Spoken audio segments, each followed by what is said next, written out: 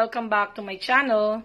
Today I will discuss the congruence postulate, the SAS congruence postulate. That is side angle side congruence postulate. Remember the triangle congruence? Two triangles are congruent if their vertices can be paired so that corresponding sides are congruent and corresponding angles are congruent. Ang triangle congruence postulates ay makakatulong sa atin in proving the congruence of triangles the easy way. Kasi, ang triangle congruence postulate, hindi na natin kailangan na lahat ng parts ay i-prove natin na congruent. 3 parts lang, pwede na. So, katulad ng side, angle, side congruence postulate.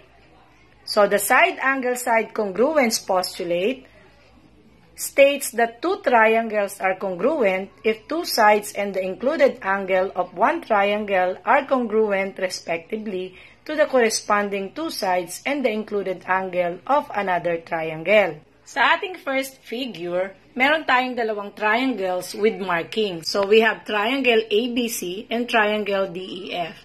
If side AB is congruent to side DE, side BC is congruent to side EF. And angle B is congruent to angle E. Ang angle B ay ang included angle ng side AB at side BC. At ang angle E ay ang included angle ng side DE at ng side EF.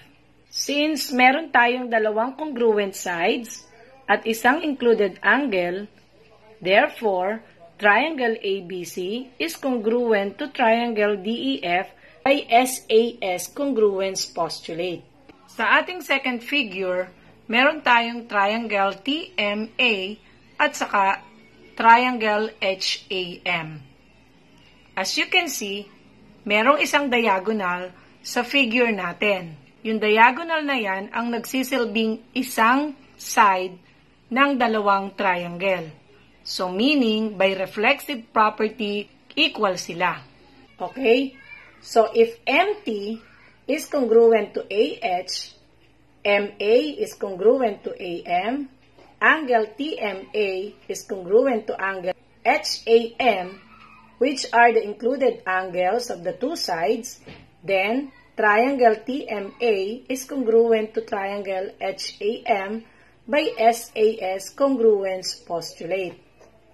At sa last figure natin, meron tayong triangle na HAF at saka triangle na DAR.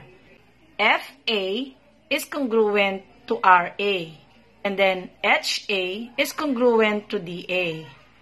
And now, nasaan ang included angle? So, based on our theorem, vertical angles theorem, if two angles are vertical angles, then they are congruent. So, therefore, angle HAF is congruent to angle DAR.